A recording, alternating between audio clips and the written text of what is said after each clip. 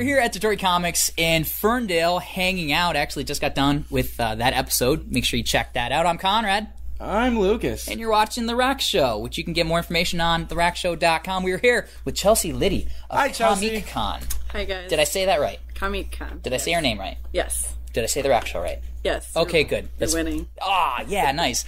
A female-oriented... Oh, sorry. A female-oriented Comic-Con celebrating female creators. Yeah? Yes.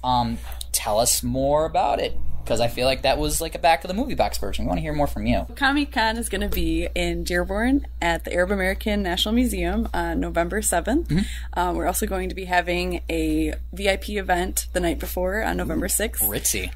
Yeah, so tickets are on sale now at ComiqueCon.com. Mm-hmm.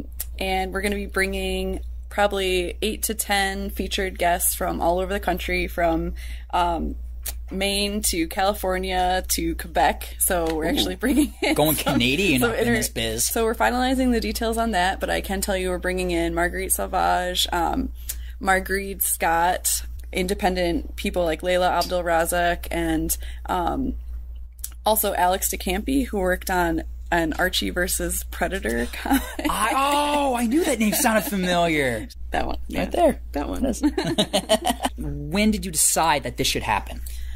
Well, I guess I've been, paying attention to the comics world for a few years, and just, I have my own Tumblr or whatever, and you can't get away sometimes when things sort of blow up in the world, like where, people get all upset because a woman gets promoted or something like that. So you start to sort of pay attention. AKA stupid stuff to get upset about. I think that I started thinking last year that the things that women had to say about working in comics could fill up a whole convention and not just a women in comics panel. The all-male women in comics panel that just happened? Yeah.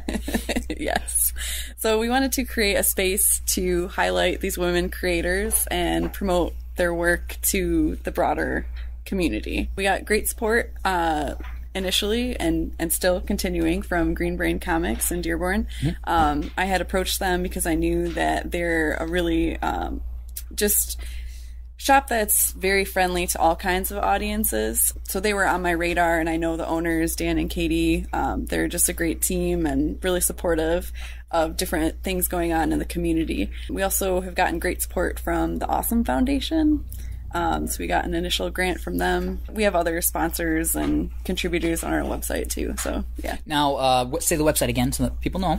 It's ComiqueCon.com, not www, just ComiqueCon.com. ComiqueCon. Yeah, with a Q. With a Q. Yep. Well, Chelsea, thank you for hanging out with us here at the Detroit Comics. Appreciate it. Hope we're going to be out there. Wild Dog's going to keep me away from this. I'm very excited. It's going to be an awesome time. Yes, thank you so much for having me. Thank you. Lucas, what'd you pick up now? That was awesome.